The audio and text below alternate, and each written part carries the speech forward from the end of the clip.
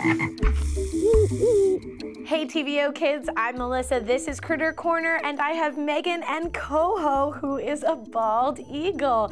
Oh my goodness, he's really big. How big are bald eagles? Is this a full-size bald eagle? He's an adult, he's full-sized. He actually only weighs about 3.5 kilograms. Oh. Yeah, he's surprisingly light, but he's large. Okay, and how big can his wings go? Because I know they have pretty big wingspans. Yeah, their wingspan is about 2 to 2.5 meters long.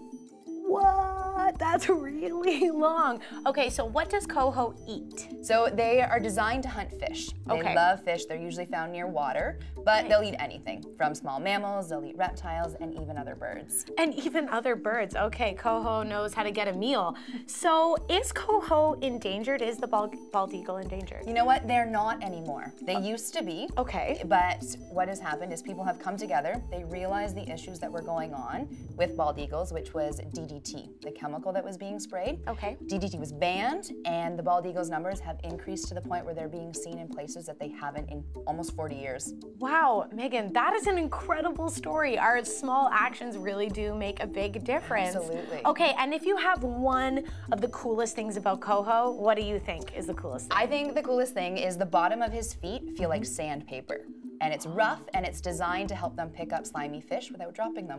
That makes sense. Once again, COHO knows how to get a meal. Well, thank you so much, Megan. Thank you, COHO. I'm Melissa. This is Critter Corner, and that's a bald eagle. So cool.